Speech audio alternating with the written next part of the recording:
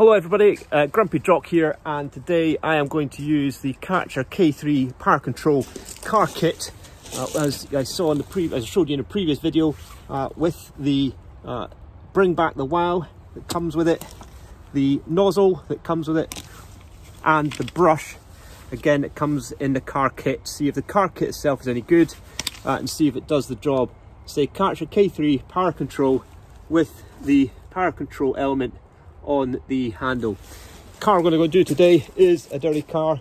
It is a utility vehicle, as you can see, Skoda Yeti, and it is pretty dirty because it is the middle of winter in Scotland and things do get dirty. A lot of salt on the road. Also, I've been a bit remiss, I've not cleaned this car for some months, so today we'll try out the new power washer and see how good it is. Okay, first things first, need to set up the power washer. So we will plug in the power cable. I've just got an extension cable coming out the house, keeping that away from where the water is actually going to be. And then on the back of the power washer, you remember from my first video where I set it up, got a universal hose connector, so just plug that in here. Now there's that connected. Before you turn it on, you have to turn the water on, so I'll go and do that now. So I've now turned the water on, and I'm connecting the variable power lands. As you can see around there, the variable power settings. So as I said in the setup video, in, twist, now it's connected. You can see there, it's got the variable power control. So I haven't yet turned it on, but you need to make sure you've got water coming through. You can hear the air coming out of it there. And that's water coming through now. That's just mains water coming through. So now there's mains water coming through, I can turn the power washer on. Okay, so I've now turned the power washer on, and I want to have this set on the settings to the car setting there. So to do that, I twist the wands, and it's not currently on the softest setting, so I want to twist the wands to move it up to the hardest, and that should push through.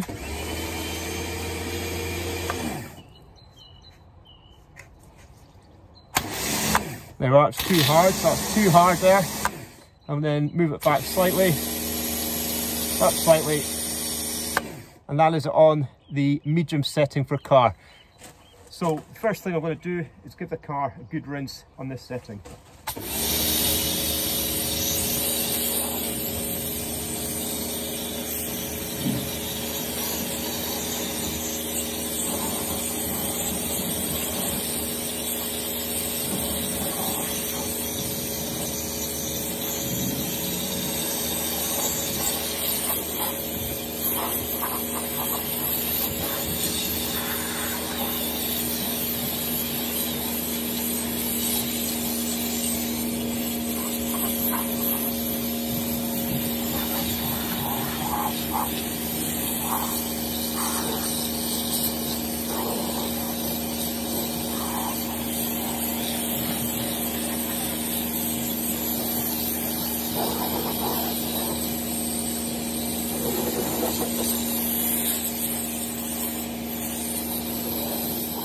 Okay, so I've just given the outside of the car once over with the setting on medium, and I've taken off the worst of the mud that was sprayed up the side of the car, and I've just identified there a nice chip in the paintwork of the car, which we're going to have to deal with. But that is just taking the worst of it off. I'll do the rest of the car now.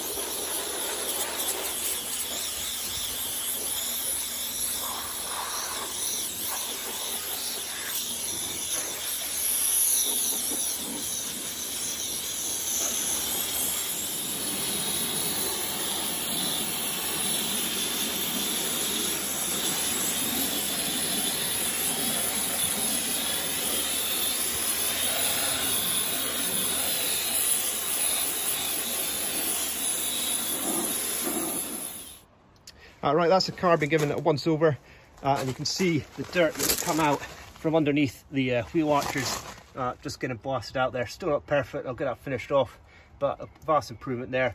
And the worst of the dirt that was on the side of the car has been removed. I'm now going to go to the wash.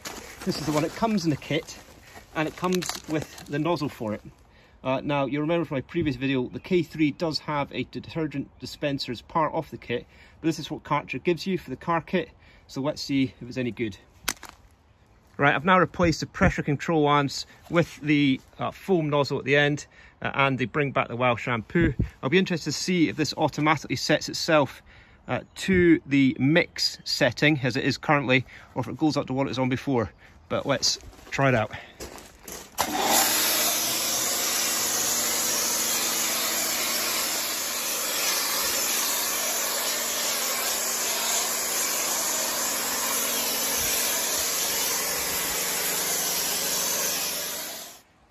All right, well, that's the whole car now coated in shampoo, and you say it's a shampoo, not a foam wash. What's interesting though, one car, that whole pot is away, and it did go on the hard setting rather than the mix. Now, I don't know if I did something wrong there, but I would have thought it would automatically adjust itself to where it should be.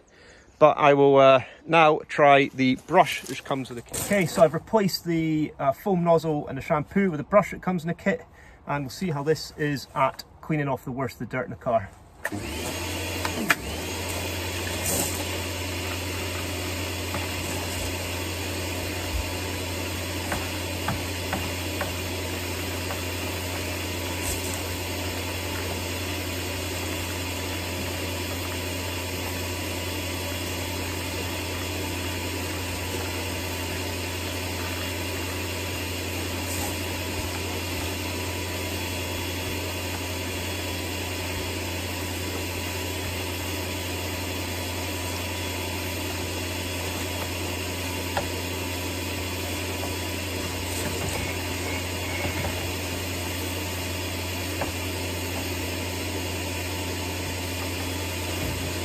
Right, so that's been finished with the brush, so we'll take this off and we'll put the pressure control lance back on for a final rinse off the car.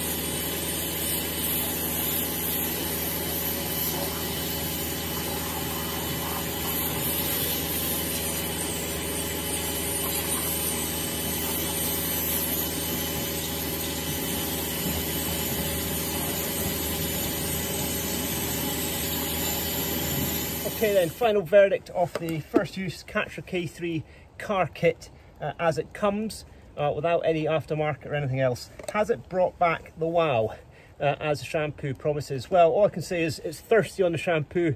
There's half a litre gone just like that on one sort of mid-sized utility vehicle. So that is thirsty, but again, I used that with the foam nozzle, which would traditionally be for your foam washes, pre-washes, rather than a shampoo, of which the Karcher has its own inbuilt dispenser for. So I'll do that next time to compare if it's better using the inbuilt in the machine or using the foam nozzle. The foam nozzle itself, I thought, for a shampoo, considering it wasn't foam, put a good covering over the car, but as it was shampoo, it did drop off by the time I got round to the other side. The brush, less convinced about. See, it's pretty dirty just after one use there. Feel slight concern that it could be taking up grit and stuff into there, though it does have a decent flow going through it to wash itself out during use. But I think it's probably reserved that for the harder, dirty areas of the car, you know, down along the sills, etc., that you can see here, and around the wheel arches, and use a bucket and a cloth as you would normally for washing the car, with the shampoo perhaps. I thought the power control worked well, easy to adjust. just by twisting the end of the nozzle. I did have to go up to hard, which if I turn up that way, low to hard, to do up in the wheel arches to get the mud off there. The car setting wasn't enough, though I have identified, haven't washed this car for a few months, have identified a few scratches, or not scratches, but chips in the car just from wear and tear on the winter roads. And the car setting didn't increase the flakage of the paint, which is pleasing to see. So I think overall a thumbs up for the KARCHER K3, and I think it worked well, with the exception of the brush, which I'm slightly less convinced about. This is a new YouTube channel. Any likes or subscriptions would be much appreciated, and again, comment if you think I've used it wrong, or you think there's a better way of doing it. Then let me know. Next time I'm going to use this, we'll be using the home kit that came with the home and car kit to clean a particularly dirty patio, so watch out for that one coming soon. Thank you.